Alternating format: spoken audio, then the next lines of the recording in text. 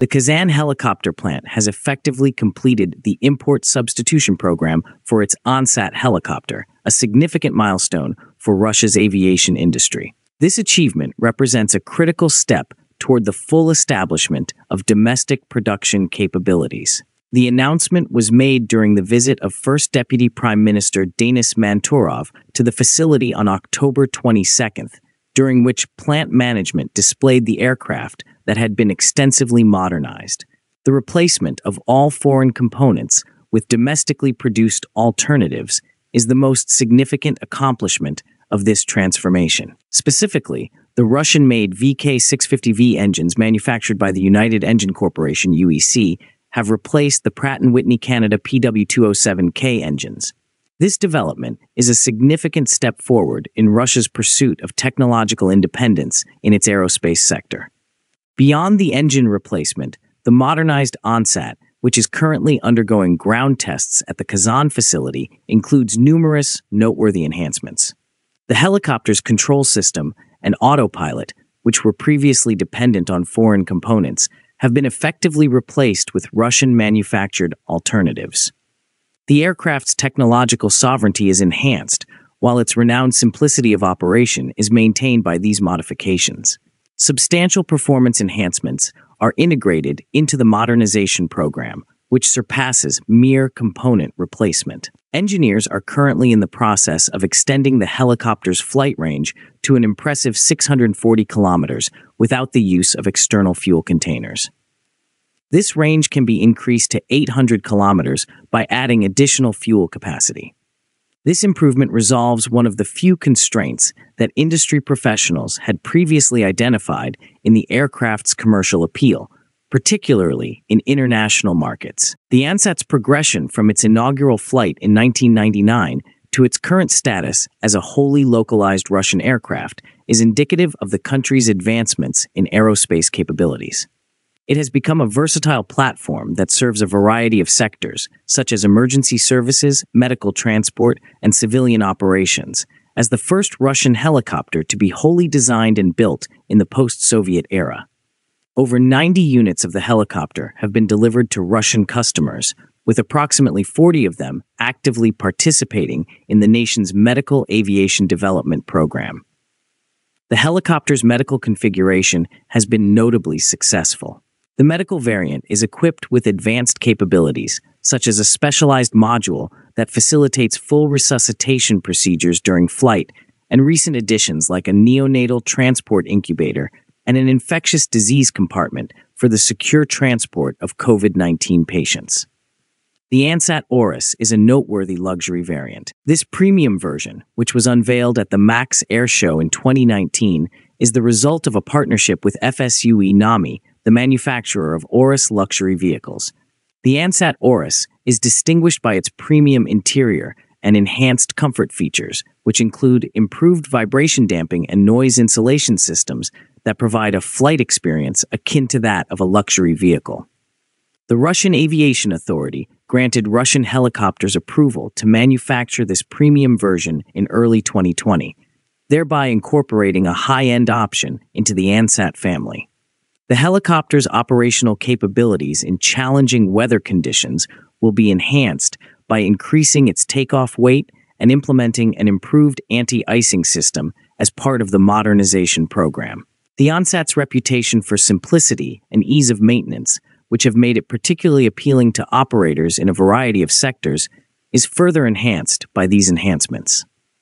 The Ansat's adaptability is one of its most significant assets. The cargo passenger interior is capable of being rapidly reconfigured to accommodate a variety of missions, including VIP transportation and emergency medical services.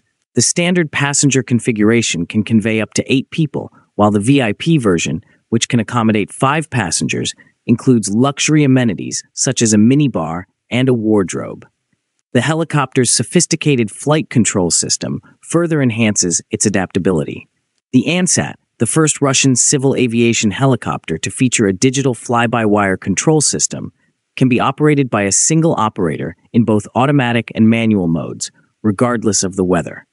The digital displays simplify the pilot workload and improve operational safety by by providing plain information about power plants and system modes. At present, the modernized Ansat is being conspicuously displayed at an exhibition in front of the State Council of the Republic of Tatarstan building as part of the BRICS Summit Showcase. This public demonstration of the helicopter's new VK-650V turboshaft engine underscores Russia's advancements in aviation technology and manufacturing capabilities. The effective localization of Ansat's components is not only a technological accomplishment, but also a strategic milestone in the aerospace industry of Russia.